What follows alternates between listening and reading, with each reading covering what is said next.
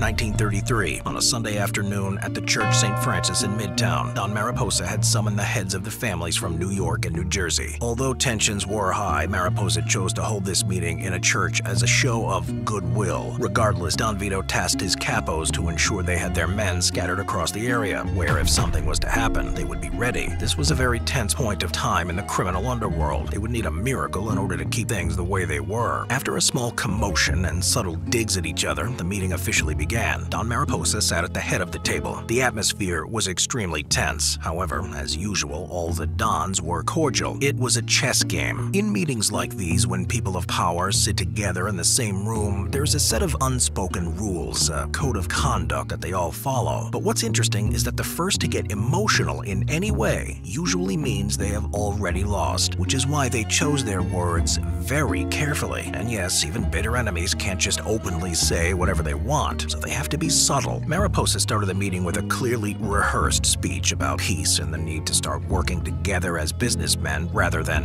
animals. This was no surprise. Everyone seemed somewhat bored, waiting for Mariposa to finally get to the point. He would go on to describe what would soon be what we now know as the Commission, but he was not done. He then went on to make a speech about how, due to the repeal of Prohibition, his family had lost a significant amount of their income, and his men were not too happy. They wanted war to then take over everything from New York to New Jersey to replace the penny they were making during Prohibition. Of course, this wasn't what most of his men wanted, rather his own ambition. It was a threat that he could actually back. However, it was an introduction into his real demand. The price of not starting a destructive war that will in fact hurt everyone involved were only a few things. A small price to avoid any unnecessary hostilities. His first demand was, not too surprising coming from an egotistical man like Mariposa. Since he was the most powerful, he demanded to be acknowledged as the boss of all bosses. One man, one boss.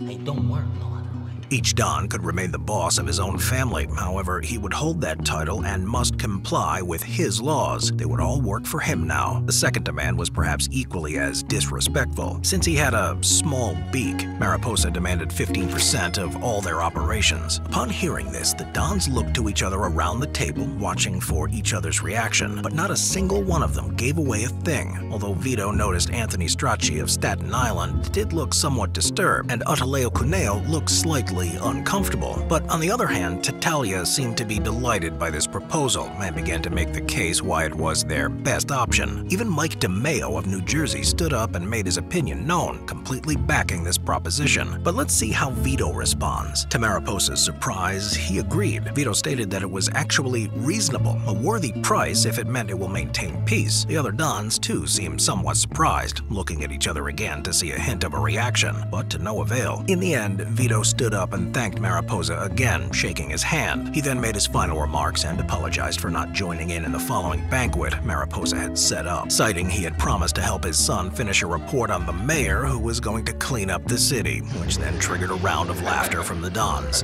except Mariposa. And since he was a man of his word, he had to tend to his son. They all then shook hands and exchanged a few polite words with the rest of the bosses. Then Sonny opened the door, and then the Don walked out, followed by Genko and Luca Brasi. So, there's quite a lot to unpack here, so let's start by analyzing Vito's strategy.